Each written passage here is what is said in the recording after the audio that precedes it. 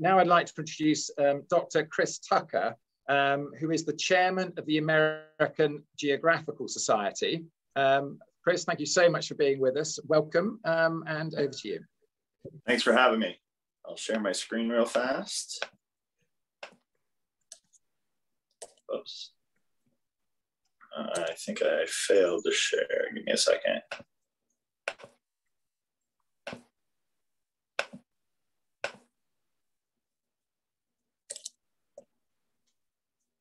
All right, I think I'm up.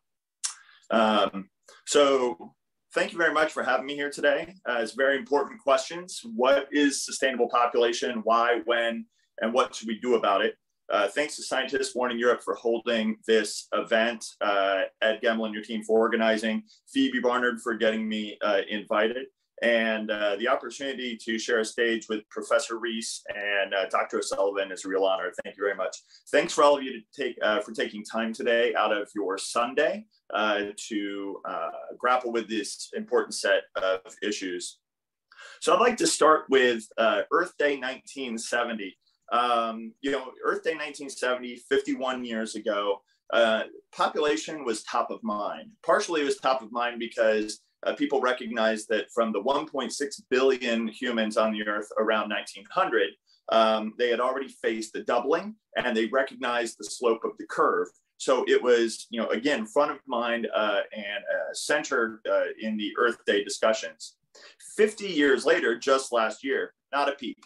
You barely heard anything in the press. I searched, it just was not central to the discussions of Earth Day at all, even though we had hit 7.7, possibly even 7.8 by that time. The one notable exception months earlier was the World Scientists Warning of Climate Emergency by the Scientists Warning Organization in Bioscience. And that's what really kind of caught my eye. Honestly, in the earlier incarnation of Scientists Warning, I had missed those. It was not my field of study. It was not my area of interest at the time. But to see population brought front and center to the discussions of the climate, I thought was a brave and powerful thing to do. But to reflect on my own personal kind of story here, you know, it was 50 years ago that we had Earth Day, 51, but it was 25 years ago, 26, when as a student, I attended the inaugural lecture of Columbia University's Earth Institute. And Joel Cohen, as the inaugural lecturer, spoke on his new book, How Many People Can the Earth Support? And since that time, quarter century ago, I always viewed that as the most important question that all of us should be asking ourselves when we get up in the morning, when we're talking with our friends and family and our colleagues. However, he didn't really have an answer that kind of dialed in on a specific number or giving me personally a way that I could be comfortable grappling with it. And it took a long time, and bulk of my career, which strayed into the field of geography for me to come up with my own answer. Since I didn't bury the lead at all, my number's of 3 billion. We'll get to that later. But when you talk about what is the carrying capacity of the planet, I think it's important for us to understand what is the planet. And part of my dissatisfaction with kind of earlier discussions and debates around the carrying capacity of the planet was kind of a lack of geographic grounding. And as the chairman of the American Geographical Society, I would be remiss to not use some maps to kind of lay out my argument.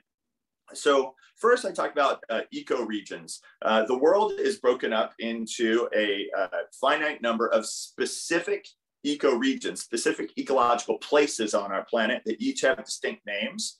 And to give you a little video tour real fast, right? Each one of these places is a unique set of flora and fauna, unique terrain and climate, singular flows of water. And you can't think of these places as, just general land. And if we, inhabit a certain number of hectares, it'll be okay. And if we inhabit another number, it won't be okay. It really is about how we inhabit and potentially delete and burden these ecoregions. But it's not just terrestrial ecoregions. Turns out we also have some marine ecoregions that have been delineated through the same biogeographical methodology. And, as we all know, our oceans are very important to life on our planet, and it's the interaction of these marine and terrestrial ecoregions that matter to us.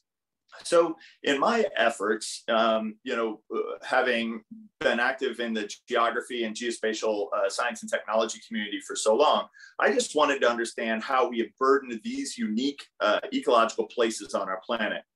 And if you take those numbers Professor Rees kind of put out and array them spatially with just a handful of layers, roads, major highways that bisect and transect our ecological regions, the intensively cultivated agricultural zones, which are those big black smudges, the toxic sites, which are in purple, the yellow, yellow and orange, which is ocean dead zones, from excess agricultural and urban effluent. And red are the areas where we have intensely populated areas, which, as we all know, we have a tendency to pave a lot of the places where we live, and annihilating, deleting, or burdening the ecological regions that are underfoot.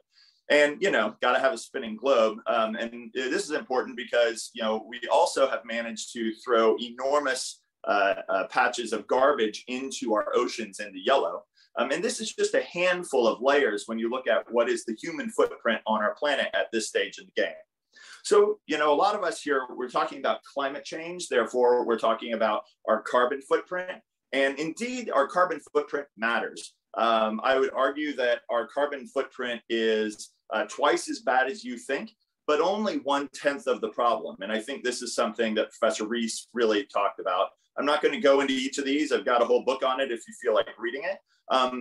We all have our lists and way of breaking down kind of the human footprint on our planet, but it is massive and continuously growing with the growing population. So to today's topic, how do you calculate your maximum carrying capacity? This is chapter 8 in my book, if you feel like digging in on a whole lot of words. But it's important to recognize that this isn't a new question, and many people have dealt with it in very interesting and useful ways.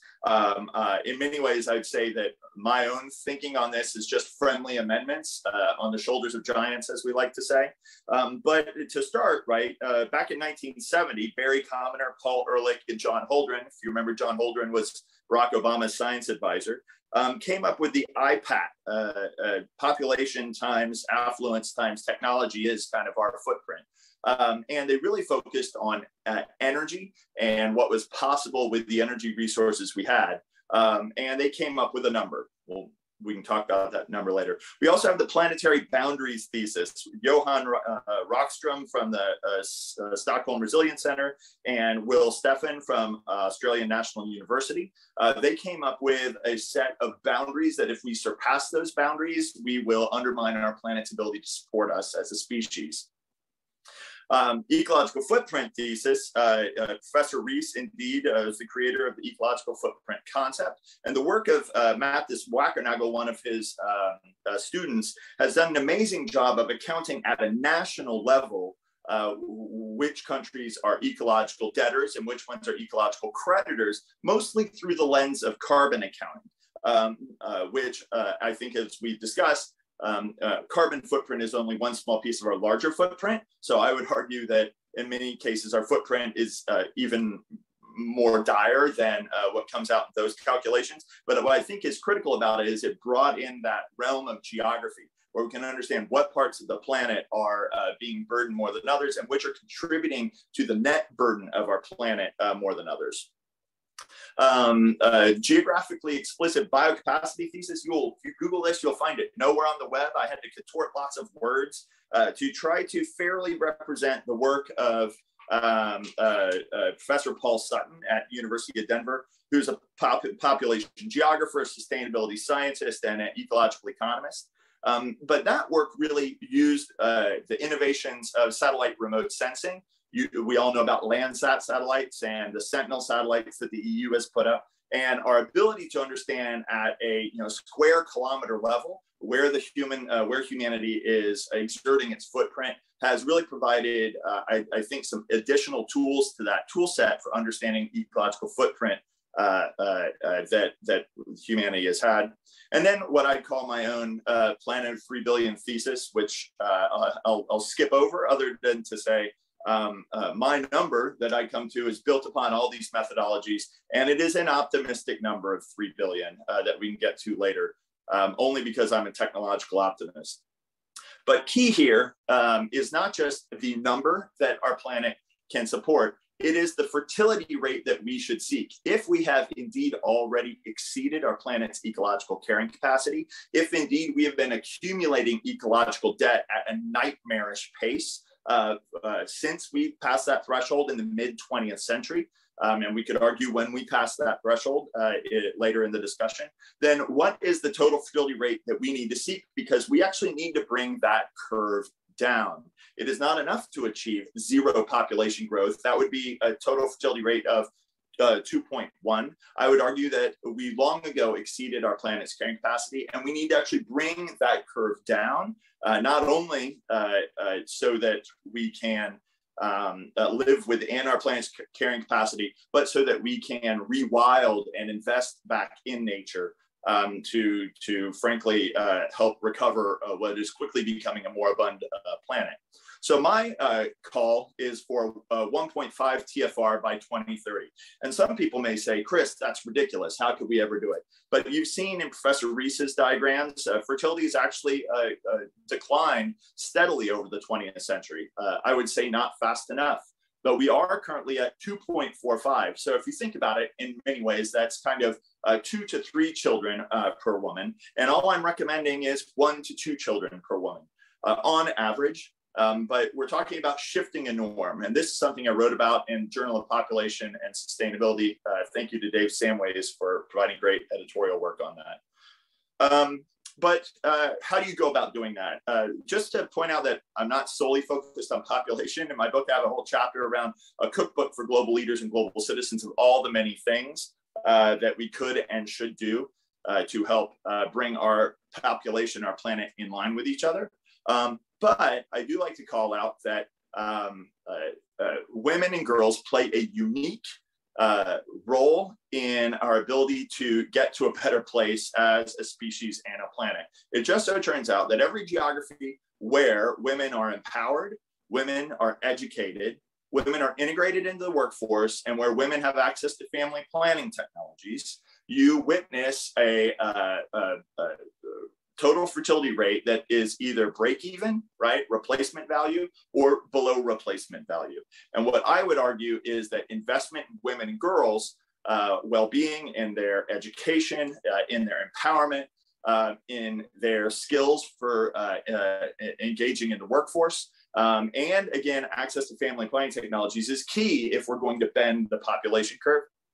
One comment, there was an article in Lancet by the IMHE research group from University of Washington last summer, and their new modeling was that they believe population will peak at 9.7 billion in 2064, which horrifies me because I believe we exceeded our Earth's carrying capacity at 3 billion some 75 years ago. However, if you look at that article, one of the nice things about it is the basis of that estimate was to say that investment in women's education and access to family planning is ahead of schedule, if you will. More of it has happened than in a lot of the demographic models that are out there. So they believe that we will bend that curve earlier than many of these other projections. To which, I had a question back to the research lead on that paper asking, how much more investment in women and girls around the world would be required to bend the curve early, 1.5 TFR by 2030? To which the response was, that's not our research question, which I thought was not cool. But anyways, investment in women and girls is key to getting there. And by doing that, I think we need to kind of stop focusing on discussions of population control and population policy and potential coercive measures, and think about ethical, just, and empowering strategies toward women and girls. I think we'll all be shocked and amazed by what good it will do for our planet. I too want to call out girlplanet.earth, great work that Phoebe has been involved in. I've got to witness great work by an amazing team of women and some men. It turns out men have a role just as important or more important than women. It turns out men are at least, if not more, than half of the problem. We should all, men and women, be focused on the well-being of women and girls, and we need to listen to their voices. So that's why I'm kind of inspired by this effort. There's many voices. I've already I woke up to this and read a number of the stories, and it made me think about things in ways that I had not before. So that's me. All of you have an opportunity to save our planet. If you're beyond childbearing years, you may be a grandparent. Everybody needs to understand that our reproductive behavior is a choice. It is something that we have the most control over, probably, of anything in our lives, and that, you know, every additional child, one child has more ecological impact, you know, than, you know, going vegan, which you should do also. But you know, I think we need to appreciate that this is something that is in our control if we think about it the right way. So thank you very much. Thank you very much, Chris. We'll certainly be coming back to some of the things you pointed out there. That was great.